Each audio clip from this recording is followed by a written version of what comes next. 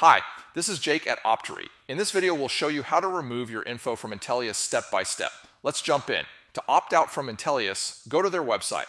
Scroll down to the bottom of the webpage and click the Do Not Sell or Share My Personal Information link. Click on the expansion arrow under the View Public Data Tools box, then click the Manage My Suppression Rules box.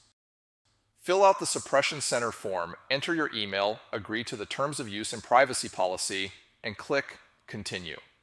An on-screen message will appear notifying you that an email has been sent to your inbox. Check your inbox for an email from PeopleConnect and open it. Click the Verify Email link included in the email.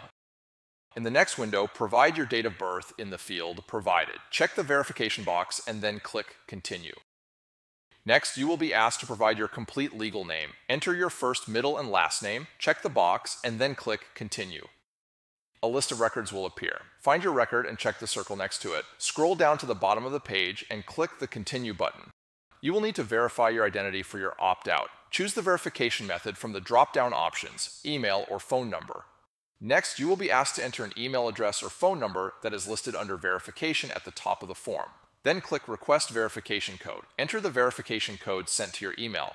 Once verified, a confirmation message will appear. Click the Continue button to proceed with your opt-out.